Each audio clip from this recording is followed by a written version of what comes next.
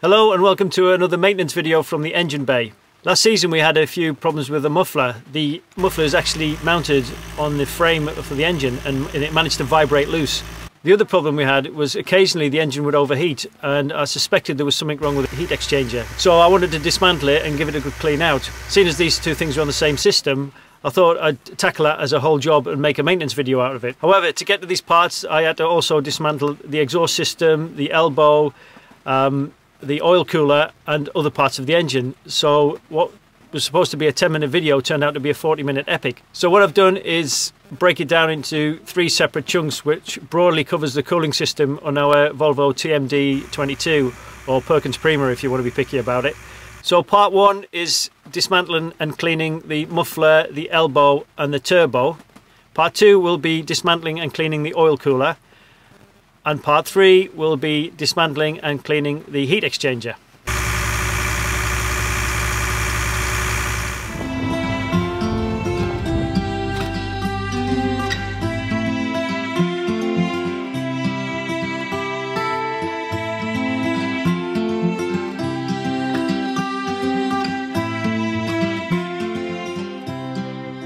So the cooling system can be broadly separated into 2 separate parts.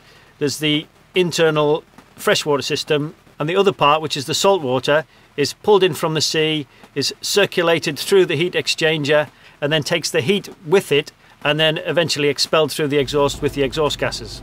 So how does it do this? Well, first it gets pulled in through a sea strainer which filters out any large contaminants like seaweed, jellyfish, shrimp, stones, pebbles, things like that. The seawater then travels to the water pump, which basically circulates all of the salt water through the system. It then travels to the heat exchanger, where it travels through tiny tubes through the freshwater system and cools it down. The freshwater system circulates within the engine in a continual loop, cooling the engine down. The seawater then passes through other small tubes in the oil cooler, where the oil is circulated around it. Then the cooler engine oil is then circulated in the engine using the same principle to cool it down. The seawater is then passed through more tubes, taking the heat from the engine with it. The seawater then passes through more pipes up and over an anti-siphon system and back into the exhaust elbow, where it mixes with the exhaust gases and cools them down too. Finally, it enters the muffler, where it helps to cool down and dampen the sounds in the engine. So working backwards, the first thing I had to do was remove the muffler to get the bracket re-welded, and this meant dismantling the exhaust system. You can see where it's basically come off there. I took the muffler box off a while ago to get it re-welded, and I haven't put it on because I wanted to eventually get to the heat exchanger, but usually this is connected via a pipe to the muffler, which is mounted down here.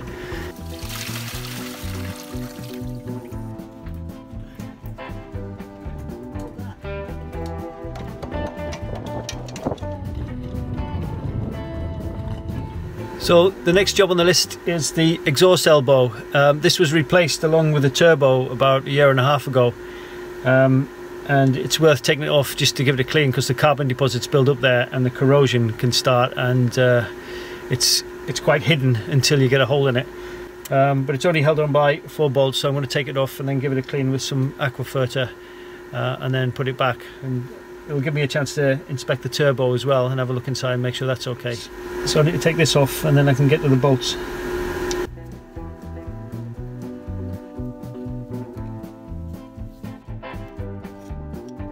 After all this time it kind of seals itself on a bit, so I'm just trying to loosen it up without obviously splitting it.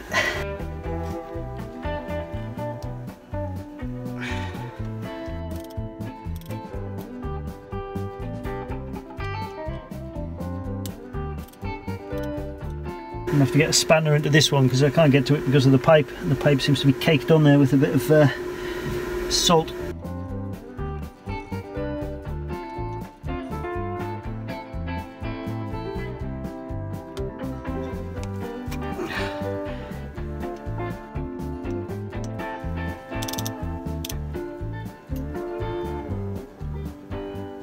I'm just going to be careful not to damage the gasket here.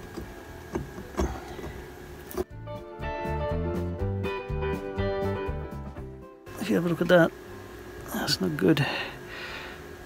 So then I cleaned out the exhaust elbow with a wire brush and some hydrochloric acid solution. Okay, so I've been on the dock and I've given it a bit of a scrape out and used some hydrochloric acid to clean it out, and not too bad a job really. But what I have noticed is a bit of corrosion on the hose connector, and I've noticed a few wires, bonding wires, that are come loose, so I'm going to have to make sure that they're all connected up. Well, it's not too bad, I can still reuse it, but I'm going to order a spare one I think for the next time. So once that was off, I could then dismantle the pipes and get to the actual heat exchanger. But before I got to the heat exchanger, I thought it'd be worth checking the pipes around the water pump to check for calcium deposits and any other contaminants. Now I've got the exhaust elbow off, it means that I can get to the heat exchanger a bit easier. So I think the next job is I'm going to take this off and just check the pipes and make sure that they're all clear. It's got to be fresh water in there because I flushed it through with clean water a few weeks ago.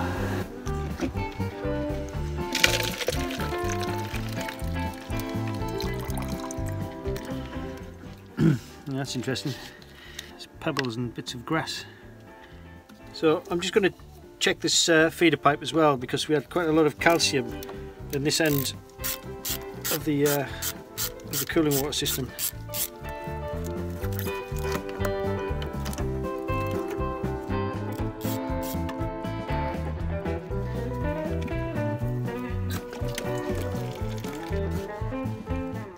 I'm going to mark that with a marker so I know which way the plate goes back on. Last time I did this I sheared one of the bolts off, so I'm being extra careful.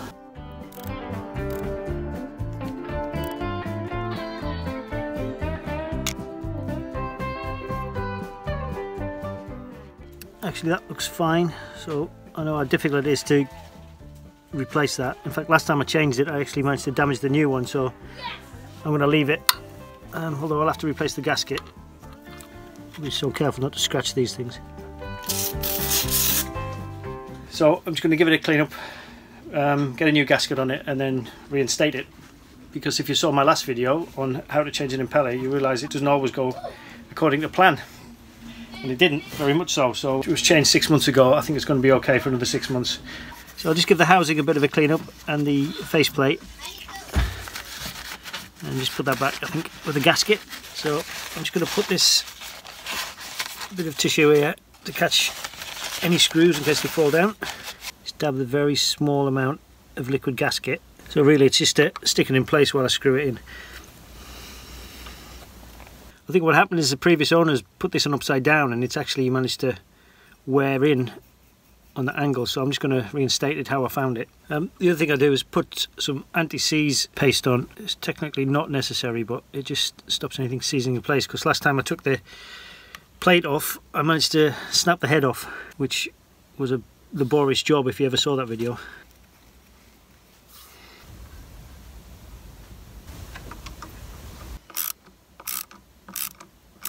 Actually, the other thing I'll do while I've got these pipes off is give it a bit of a clean and spray paint around here. A bit of degreaser.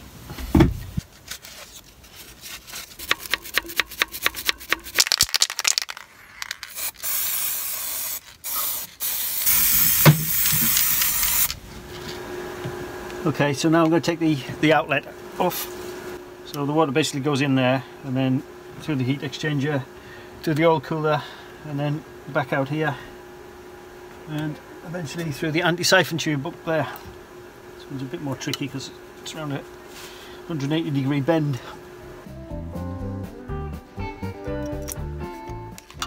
Okay, so it's a bit stuck in there, so I'm just trying to, there we go, break the seal a bit.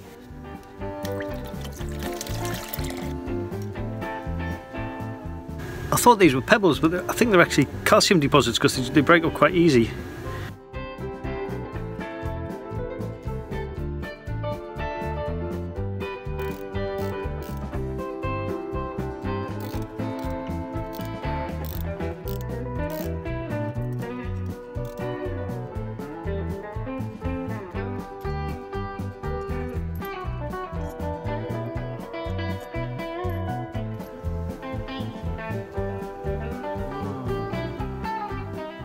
That more calcium deposits.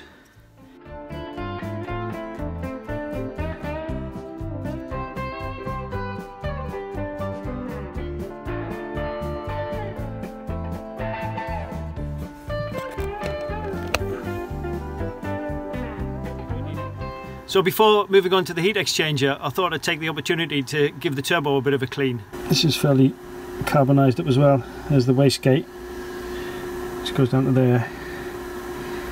And there's the turbo fan. So I'm just going to give that a bit of a clean out.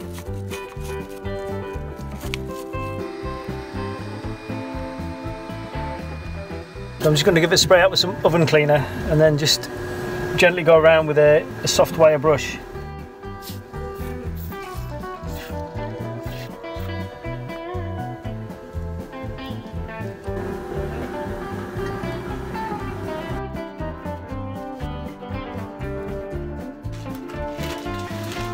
So that's brought it up really nice and clean, actually, better than I thought. So the turbo's running nice and freely, there's no deposits left on the inside. I'm quite pleased with that. Finally, I'm going to give it a spray with some fogging spray, which is what I use in the carburetors of the outboards. All I'm going to do is put a minimal amount in just to coat it, to stop it rusting up over winter, and hopefully that should preserve it.